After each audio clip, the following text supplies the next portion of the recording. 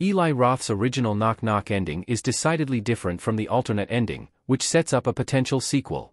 Knock Knock stars Keanu Reeves as Evan, a husband and father who is visited by two strangers, Genesis, Lorenza Izzo, and Belle, Ana de Armas. After allowing them into his home, the girls coerce him into having sex, then reveal to Evan that they're underage, and torment him with the threat of calling the police.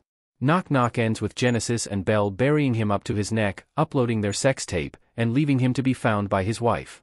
While the movie delivered on the expectations that come with a director like Eli Roth, the ending of Knock Knock proved incredibly controversial, mainly because it didn't offer closure, either emotionally or narratively. However, Eli Roth wrote a Knock Knock alternate ending that gives the elements of abuse present throughout much more meaning than the theatrical ending and sets up a possible sequel, though whether Knock Knock 2 will ever happen is a different matter. What happens in the Knock Knock alternate ending? Evan tracks down Belle and Genesis for revenge. The Knock Knock alternate ending sees Belle and Genesis leaving Evan's house, presumably heading toward a new victim. On their way out, they steal his family dog, Monkey. Evan uses the tracking device on the dog's collar to find them. Once he does, Evan knocks on their door, and they respond with "Who's there?" mirroring the beginning of the movie. It brings everything in Knock Knock full circle, but instead of setting the sequel up to see Keanu Reeves in a revenge movie like John Wick, it provides an opportunity to explore the two villains.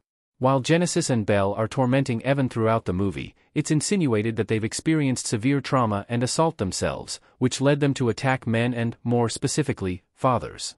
The main reasons the two girls in Knock Knock target men like Evan are never fully revealed, which is one reason the ending felt unsatisfying. The Knock Knock alternate ending offered the opportunity for a sequel that expanded on the story of Belle and Genesis, explaining the specifics of why they do what they do. Evan tracking Belle and Genesis down to confront them, and possibly even turn the tables on them, would be the perfect narrative vehicle for this exposition. Evan represents something evil from their past that Belle and Genesis cannot escape. It's clear that the two women went through something awful in their lives, which in turn caused them to turn their tormentors into their victims. However, given Belle and Genesis' potential backstory prior to the events of Knock Knock and the different gender power dynamics, a Knock Knock sequel where Evan subjects Belle and Genesis to similar torment in search of an answer would be too simplistic in many ways, veering into Hostel-like sequel territory. At its core, Knock Knock is a story about victims, survivors, and predators. Had it concluded with Eli Roth's alternate ending, it could have expanded the story beyond the assumption that Genesis and Belle are just senseless brutalizers. It could have added nuance to the movie that, as it stands now, has a simplistic ending. In Knock Knock's theatrical ending, the audience can assume Evan's wife leaves him, and the suffering he faces continues to impact his life. The Knock Knock alternate ending would have been more sensible and offered the story several additional layers that it desperately needed.